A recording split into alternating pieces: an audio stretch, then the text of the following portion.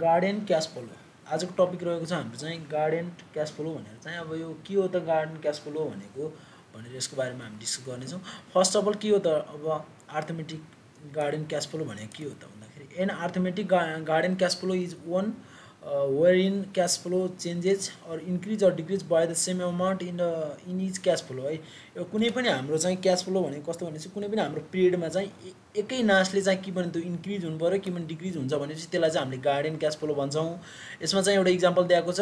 For example if the cash flow is period 1 in period 1 is 800 and then in period 2 it is 900 with the amount increasing by $100 in each subsequent period. This is the arithmetic garden cash flow series with the garden G equal to 100. यसमा चाहिँ हाम्रो के भयो garden चाहिँ हाम्रो कति भयो 100 भयो। अब यहाँनेर चाहिँ एउटा हाम्रो चाहिँ प्रेजेन्ट भ्यालुको चाहिँ यहाँनेर प्रेजेन्ट वर्डको चाहिँ एउटा फर्मुला छ। यो चाहिँ हामीले युज गर्छौँ, मेनली युज गर्ने फर्मुला चाहिँ यही नै हो। अब यसमा चाहिँ हामीले गार्डन यसको चाहिँ present worth of arithmetic garden निकाल्नु पर्यो। हामीलाई क्वेसनमा कहिले चाहिँ हामीलाई के भन्छ अर्थमेटिक गार्डन क्याश फ्लो चाहिँ हामीलाई पत्ता लगा भनेर भन्यो भने चाहिँ हामी चाहिँ यो फर्मुलामा युज गर्ने हो। यो फर्मुलामा युज गर्दाखेरि चाहिँ हाम्रो चाहिँ के हुन्छ पी इक्वल टू हामी यो पी भनेको चाहिँ present worth of arithmetic garden cash flow हो र जी भनेको चाहिँ गार्डन कन्स्ट्यान्ट हो है। यो गार्डन कन्स्ट्यान्ट भनेको चाहिँ अहिले म डिस्कस गर्नेछु यसको बारेमा। यो चाहिँ यसमा चाहिँ हाम्रो के हुन्छ गार्डन अनि पी बाई जी भनेको छ र आई भनेको छ र एन भनेको छ। यसको बारेमा यहाँ तल छ। जी भनेको चाहिँ changes in the amount of period 1 and 2 that is the यो डिफ्रेन्स भयो जुन चाहिँ यहाँमा चाहिँ 100 चाहिँ हाम्रो चाहिँ जी भनेको गार्डन भनेको चाहिँ 100 भयो र हाम्रो चाहिँ पी बाई जी भनेको चाहिँ यो चाहिँ अब धेरै टाउको दुखाइ हुन्छ। धेरैको चाहिँ यो पी बाई जी कसरी लेख्ने भन्ने चाहिँ यसलाई चाहिँ हामीले सिम्पली एउटा टेबलबाट लेख्ने हो। त्यो चाहिँ म अहिले डिस्कस गर्नेछु न्युमेरिकल पोर्सनमा आएर। र आई भनेको चाहिँ हाम्रो के हुन्छ नम्बर अफ यहाँनिर नम्बर अफ रेट भनेको छ इन्ट्रेस्ट रेट भनेको चाहिँ आई भयो र एन भनेको चाहिँ नम्बर अफ पिरियड त्यो the end of the garden है। त्यो गार्डनको इन्ड हुने बेलासम्मको चाहिँ यसको चाहिँ एन भनेको चाहिँ त्यो हुनेछ। भनिसकेपछि यहाँनिर के छ भनेपछि this equation finds the present worth of only the garden है। यदि चाहिँ हामीलाई ओन्ली गार्डन मात्रै पत्ता लगा भनेपछि हामीले चाहिँ यो फर्मुला युज गर्ने हो र हामीलाई चाहिँ यहाँ प्रेजेन्ट वर्थ नै पत्ता लगा टोटल भनेर भन्यो भनेपछि हामीलाई पुरै सिरिजको नै वर्थ पत्ता लगा भनेपछि हाम्रो चाहिँ यो छ फर्मुला जुन चाहिँ हामीले के गर्नुपर्ने हुन्छ first of all present worth of base amount पत्ता लगाउनु पर्ने हुन्छ र present worth of garden amount पत्ता लगाउनु पर्ने हो। यो चाहिँ हाम्रो गार्डन एमाउन्ट हो भनेपछि यो चाहिँ के हो हाम्रो चाहिँ present worth of base amount हो। यो दुईवटालाई टोटल गरेपछि हाम्रो चाहिँ के हुन्छ arithmetic garden cash flow of series आउँछ है प्रेजेन्ट वर्थ यहाँ भनेको छ त्यही। अनि त्यस पछाडि not the same amount of money that the garden was built upon the 800 in the above example भने the base amount in a time period first must be handled separately as a uniform cash flow series भन्छ है। The general equation यो equation भइहाल्यो जहाँ चाहिँ P भनेको चाहिँ present worth of यो गार्डन क्यास फ्लो सिरिजको चाहिँ यो चाहिँ यसरी चाहिँ निकाल्ने भनेको छु। जहाँ चाहिँ ए भनेको चाहिँ एमाउन्ट इन द पिरियड 1 है। यो चाहिँ यो कुरा यो टर्महरूलाई चाहिँ एकदमै ख्याल गर्नुपर्ने हुन्छ। ए भनेको चाहिँ एमाउन्ट पिरियड 1 मा भएको एमाउन्ट भयो। जी भनेको चाहिँ के हुन्छ भनेपछि दुईवटाको बिचको डिफरेन्स दुईवटा पिरियडको बिचको डिफरेन्स भयो। एन भनेको चाहिँ नम्बर अफ पिरियड्स भयो है जहाँ चाहिँ हाम्रो इन्ड हुन्छ गार्डन र आई भनेको चाहिँ अब इन्ट्रेस्ट रेट भइहाल्यो यो पिरियडको है। And this if the garden cash flow decreases from one period to the next instead of increase, the only change in the general equation is plus sign becomes minus sign है। यहाँ चाहिँ अब हाम्रो चाहिँ के भनेपछि घट्दै गयो भने चाहिँ यहाँ चाहिँ हाम्रो प्लसको ठाउँमा चाहिँ माइनस हुन्छ भनेर भनेको छ।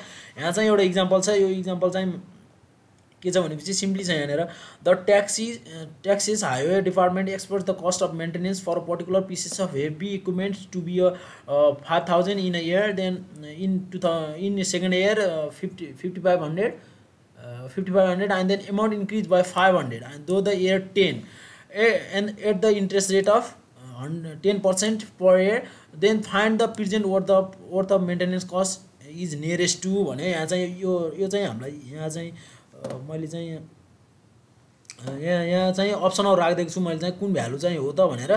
यसमा चाहिँ यसको सोल्युसन कसरी गर्ने भन्दाखेरि चाहिँ हाम्रो चाहिँ मैले फर्मुला चाहिँ मैले माथि भनिदिहालेँ चाहिँ पी भनेको चाहिँ फर्मुला छ यो हाम्रो पी इक्वल टु हाम्रो चाहिँ यहाँ के हो यो भनेको एमाउन्ट हो। यो पहिला सुरुको एमाउन्ट कति छ त भन्दाखेरि यहाँनिर हेर्न सक्छौँ यो चाहिँ हाम्रो फर्स्ट एमाउन्ट हो 5000 जुन चाहिँ मैले यहाँ ए को ठाउँमा 5000 राखेँ।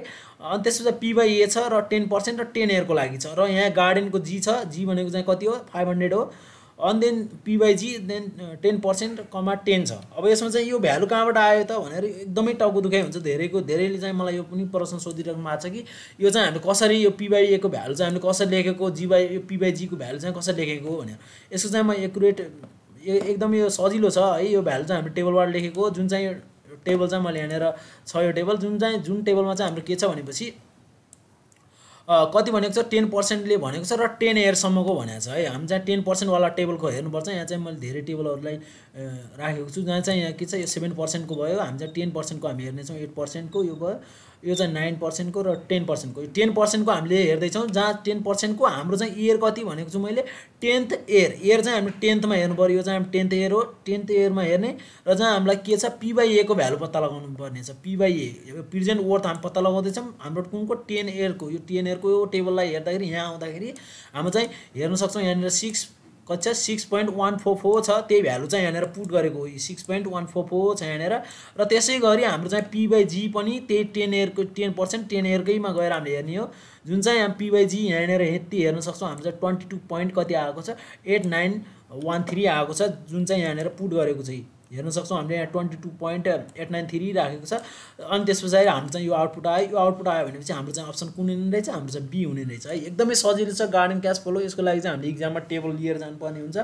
जुन चाहिँ यहाँ टेबल चाहिँ कहिले अब यही फेरि 10% को मात्र लिएर जाने होइन। यहाँ चाहिँ टेबलहरू चाहिँ यहाँ लिस्टेड भएको छ धेरै। यो टेबल यो गार्डन क्यास फ्लोको टेबलहरू चाहिँ यहाँ चाहिँ 13 वटा पेजमा छ, तर तल मैले फर्मुलाहरू पनि छ, यहाँनिर फर्मुलाहरू पनि छ।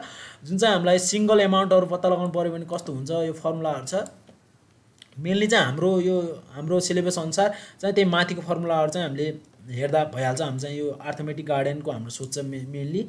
कहिलेकाहीँ यो युनिफर्मको पनि सोध्न सक्छ, कुरा त्यही नै हो, हामीले कसरी कम्प्युट गर्ने भन्ने मात्रै कुराहरू फरक हो। यहाँ चाहिँ फर्मुलाहरू पनि छ यसमा र यहाँ फर्मुलाहरू पनि छ र यसमा अरू इक्जाम्पलहरू पनि छन्। एउटा इक्जाम्पलमा फेरि एकचोटिलाई हेर्दै यहाँ चाहिँ के छ भनेपछि in the above example an arithmetic garden was converted into the present worth by using the P/G factor. If one wanted n value instead of P, then the A/G factor could be used to convert the garden भन्छ। as is true for the P value, then this factor converts only the garden into a value. The base amount in a year IEA must added to the value obtained from the A/G factor to be obtained the total annual worth of the cash flow भन्यो। यसरी चाहिँ भन्यो भनेपछि हामीले के गर्नुपर्ने हुन्छ 80 equal to हामी चाहिँ A1 प्लस AG गर्नुपर्ने हुन्छ। जुन चाहिँ क्यास फ्लो इन पिरियड 1 भनेको छ, जुन चाहिँ बेस एमाउन्टलाई हामीले चाहिँ A1 भन्दा पनि हामीले अघिको माथिको इक्वेसन अनुसार हामीले A मानेको थियौँ भनेपछि यहाँ A राख्दा नि हो भइहाल्यो है। यसमा चाहिँ झुकिन्छ, नत्र भने A प्लस AG भनेर। AG भनेको चाहिँ annual worth of the garden भन्छ है। एनुअल वर्थ अफ गार्डन यसरी चाहिँ निकाल्ने। एनुअल वर्थ अफ गार्डन निकालेर त्यस पछाडि हामीले चाहिँ यहाँ के राखेको छ यहाँनिर यसको इक्वेसन दिएको रहन्छ है। यसरी चाहिँ हामीले यो पत्ता लगाउन सक्छौँ जुन चाहिँ annual worth of the garden. यहाँ चाहिँ गार्डन एमाउन्ट चाहिँ यहाँ निकालेको हो। यहाँ चाहिँ A प्लस गार्डन एमाउन्ट चाहिँ हामीले निकालेको छौँ। जुन चाहिँ हामीले निकाल्ने फर्मुला चाहिँ यहाँ छँदैछ, यो चाहिँ यो भइहाल्यो है। A निकाल्ने फर्मुला चाहिँ यो हो। यहाँ चाहिँ यसै गरी यहाँ धेरै इक्जाम्पलहरू छ। यहाँनिर पनि छ एउटा इक्जाम्पल जुन चाहिँ त्यसैको माथि annual worth of decreasing arithmetic भनेको छ। डिक्रिजिङ अर्थमेटिक भनेको चाहिँ यहाँनिर के राख्ने भनेको थिएँ मैले, माइनस राख्ने भनेको थिएँ। त्यही कुरा नै हो योमा पनि। यसमा चाहिँ के छ the cash flow associated with the strip mining operation is expected to 1 to 20 lakh in यति and then in year and then 1,80,000 in 2 year, then the amount decreasing by 20,000 per year though the 8 year भनेको छ। त्यही आधारमा चाहिँ अनि यहाँ चाहिँ 8 year चाहिँ 8 को, तर इन्ट्रेस्ट रेट चाहिँ हाम्रो 12 को भनेको छ है। इन्ट्रेस्ट रेट चाहिँ हाम्रो यहाँ 12 पर इयर भनेको छ। त्यसै गरी हामीले टेबल हेर्नु पर्दाखेरि कहाँ जानुपर्ने हुन्छ, हामी चाहिँ 8% को टेबलमा 12% को टेबलमा जाने।